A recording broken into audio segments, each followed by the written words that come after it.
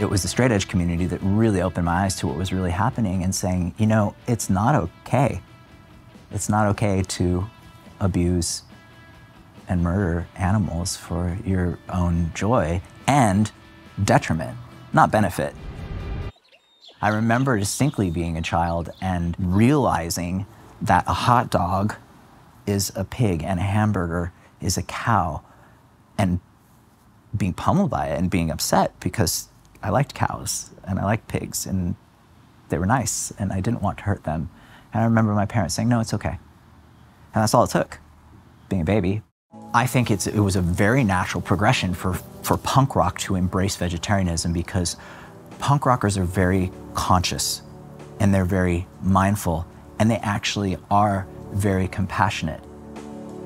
The whole punk rock community came out of resistance and a need for sanctuary.